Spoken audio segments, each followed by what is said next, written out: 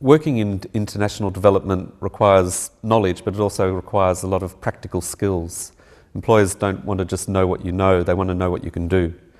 As a result, the School of International Development at the University of East Anglia provides our students with a wide range of skills training which are embedded in the curriculum, as well as offered as optional training workshops that people can take.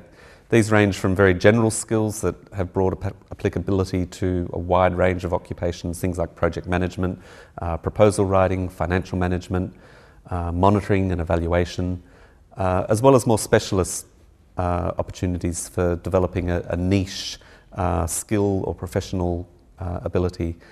We train students in learning how to respond to humanitarian emergencies, working in partnership with a large-scale non-government organisation called Red R UK.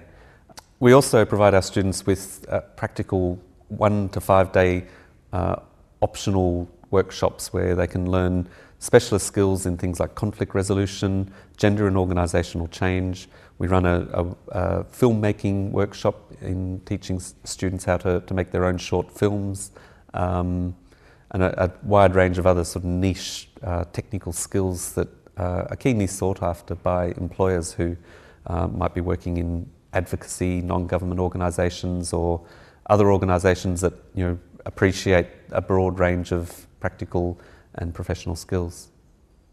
These are just a few of the skills that are required to translate your good idea into a practical solution for development challenges in the world.